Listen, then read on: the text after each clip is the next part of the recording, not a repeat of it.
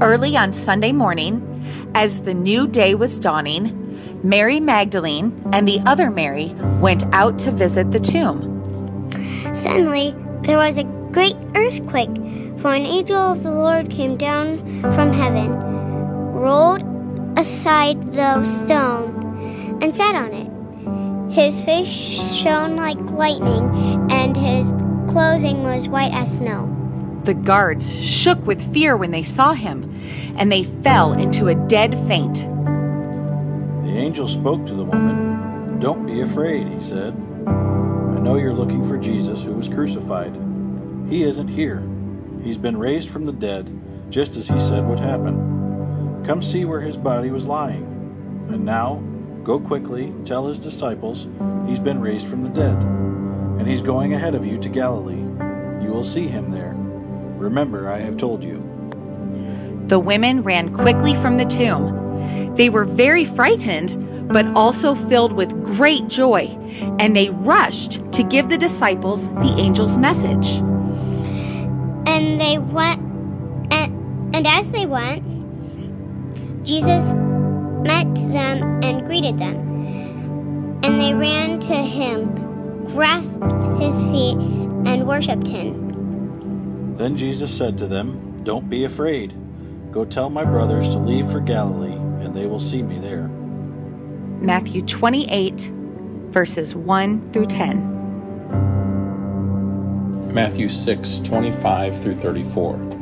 Therefore I tell you, do not be anxious about your life, what you will eat or what you will drink, nor about your body, what you will put on. Is not life more than food, and the body more than clothing? Look at the birds of the air. They neither sow nor reap nor gather into barns, and yet your heavenly Father feeds them. Are you not of more value than they? And which of you, by being anxious, can add a single hour to his span of life? And why are you anxious about clothing? Consider the lilies of the field, how they grow. They neither toil nor spin. Yet, I tell you, even Solomon in all his glory was not arrayed like one of these.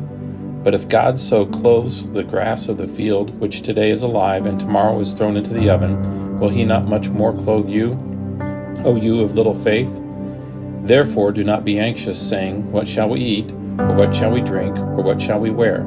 For the Gentiles seek after these things, and your heavenly Father knows that you need them all. But seek first the kingdom of God and his righteousness, and all these things will be added to you. Therefore do not be anxious about tomorrow, for tomorrow will be anxious for itself. Sufficient for the day is its own trouble. Matthew 6:25 through 34. Here's my verse for your request. It's Colossians 3:15. It's one of my favorites.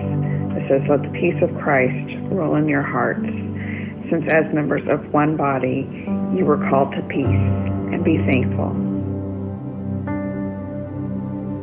May the God of hope fill you with all joy and peace as you trust in him, so that you may overflow with hope by the power of the Holy Spirit. Romans 15:13. Matthew 11:28-30. Come to me, all you who labor and are heavy laden, and I will give you rest.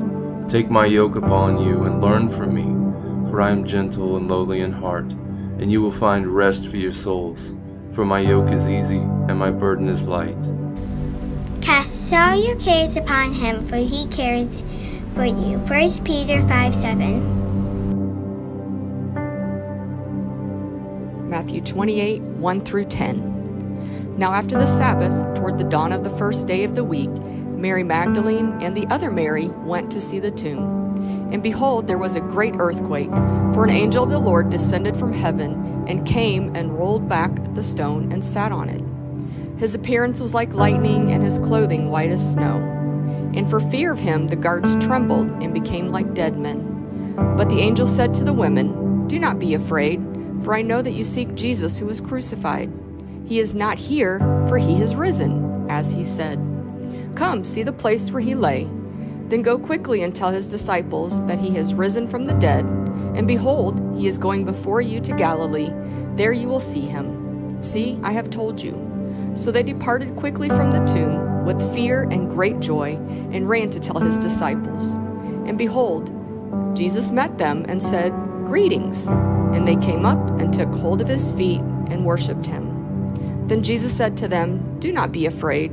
Go and tell my brothers to go to Galilee, and there they will see me."